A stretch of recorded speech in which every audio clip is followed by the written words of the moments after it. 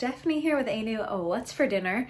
This week, these meals are gonna be super simple, but they're also pretty tasty. Doing this in this direction though, because look at my new spice racks. I found these on Amazon a while back, put them in my wish list, and my mother just got them for me. So I'm very excited that my spices are now right next to my stovetop, but let's get into some meals.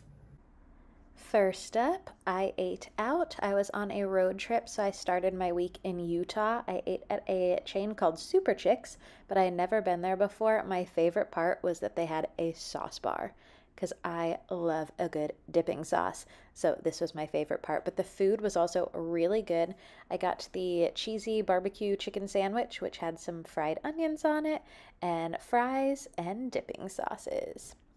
When I got home from my road trip, I was keeping it simple for a few days, or really for the whole week, but I started out with the last package of my BBQ steamed dumplings, and I had that with broccoli, which also goes really well with the dipping sauce from the BBQ dumplings. The next night, had the rest of the broccoli along with some Kraft mac and cheese, made up just like the package says, but with a little bit of added cheddar cheese that I threw in there at the last moment.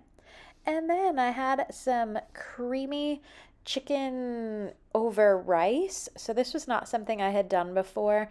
Normally, if I'm going to make a chicken Alfredo style thing, I'm going to make it over pasta. But I've seen a bunch of people have creamy chicken over rice. So I decided, let me give that a try. So I didn't follow a recipe here, but I did meal prep rice for not only this meal, but another one as well, and to go along with lunches. So I made 2 cups of rice in the Instant Pot. It's just chicken broth and rice. I put it in there for 4 minutes. It was a white rice, and then I let it do a natural release and fluffed it up with a fork.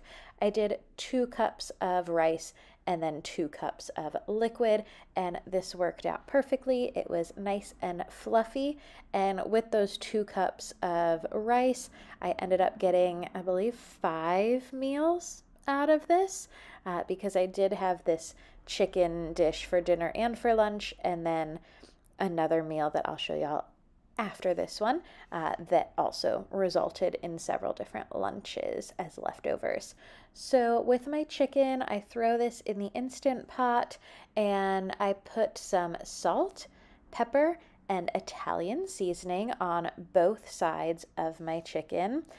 The Italian seasoning did not want to come out of the jar, so it took some effort trying to season my chicken, but I did make sure to season both sides well. And then to cook the chicken, it was still partially frozen. I had pulled it out of the freezer and it was thawed most of the way through, but to be safe and make sure it was fully cooked, I did cook this on high pressure for 10 minutes and then let it do a natural release after that. And then I checked it with the meat thermometer and it did come out above the 165 degrees Fahrenheit. So just make sure your chicken is fully cooked before you eat it. I'm very paranoid about the chicken. I know I say that a lot. So 10 minutes on high pressure and then the natural release did the trick. And then for my sauce, again, I did not go off of a recipe, so this was just kind of winging it. I melted some butter. I added a whole bunch of garlic in there. Add garlic to your heart's content. And then once I had that fragrant, I stirred it up and went ahead and added heavy cream to this. And y'all, this dish turned out so good. I was really happy with how this cream sauce turned out because it tasted very similar to the Alfredo I get at my favorite Italian takeout place. So I'm glad that I have a recording of how I made this, that I can replicate it again in the future and have it over pasta. Although the rice was good. So add heavy cream. This is over low heat so that the heavy cream will come to a simmer but not fully boil. And then I season this with some salt and a little bit of pepper. And then I added in some Parmesan cheese. So this is just the shredded Parmesan cheese that I got on sale at Costco recently. And I did not measure at all. I just kept throwing cheese in there until I decided that seemed like enough. and I let it all kind of melt in, simmering with that heavy cream sauce. And then this is what my chicken looked like when it was done. So it did taste absolutely delicious in this sauce. I chopped it up into small pieces so that it would be good to go over the rice and not need to cut it up once it was on top of there. And I stirred it into the sauce and let it absorb some of that sauce for a few minutes while I got the rest of my bowl ready. And then I just served this over the white rice with a little bit of steamed asparagus right on top of it. And this was also good as leftovers. Next up, some teriyaki chicken sausage. So I finally was able to find the pineapple bacon chicken sausage, and I was so excited to try it with some teriyaki sauce. So what I did for this was cut it up into small slices, and then once it was all cut up, I coated it in some teriyaki sauce and then put it on a sheet pan and let it go in the air fryer. And I did use the air fry function. I know lately I've been using the air roast function quite a bit, but I did use the air fry function, and I only did this for about 10 minutes or so, and this turned out so delicious. And I got not only a dinner out of this, but also 2 days of lunches as well to take to work. So this is really great for not only an easy weeknight dinner, but also for meal prep. This is fantastic because it does reheat really well, especially if you reheat it over the top of the rice and that teriyaki sauce just kind of caramelizes into the rice. Very good. Highly recommend trying this one. I had leftover asparagus from when I made the creamy chicken and rice, so I used that when I had this on this particular night. But then when I had it for lunches, I had it with leftover broccoli, and I do prefer the broccoli with this over the asparagus, although the asparagus is still good. So again, definitely recommend picking up that pineapple bacon chicken sausage if you see it. And then last up for this video is very simple. It's a hot dog, but I decided to show y'all the process of me making this anyways because it was very tasty.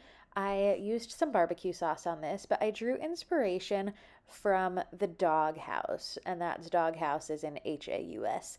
I know it's a chain, but it's not necessarily everywhere, so let me know in the comments down below if you have ever been to Dog House and what is your favorite thing to get there, because mine is the cowboy dog, which this is not an exact replica of at all. That one is covered in bacon with the barbecue sauce, and I believe there's a cheesy type sauce on there, and then also it has some fried onions on it. So I did not wrap my hot dog in bacon. I did not have any bacon on hand, but I did have barbecue sauce and cheese and crispy onions. So I decided to amp up my hot dog a little bit, stray from my normal, because my normal is ketchup and onions, and that's it. I had barbecue sauce that I spread out on one half of the hot dog roll. The other half of the hot dog roll, I put some shredded Colby Jack cheese because that is what I had on hand. And then I also had some of those little crispy onions. I think it's the Aldi version of the French's crispy onions. I had already started my hot dog in the air fryer, and then once I had my roll ready, I added the hot dog to the bun, added a little bit more barbecue sauce right there on top of the hot dog that I spread around, and then I threw this back in the air fryer until my cheese was nice and melty. Since the hot dog was already fully cooked, it really just needed to be warmed through. So I threw that back in the air fryer. I served this up with some barbecue chips, and then I also had some red bell pepper that I needed to finish up, so I just had that sliced up on the side. And look at that barbecue sauce and the melty cheese. This was a very simple but very tasty dinner. Thank you so much for watching. I hope y'all enjoyed this video, and if you did, I hope you give it a thumbs up and hit that subscribe button down below so you don't miss any more content.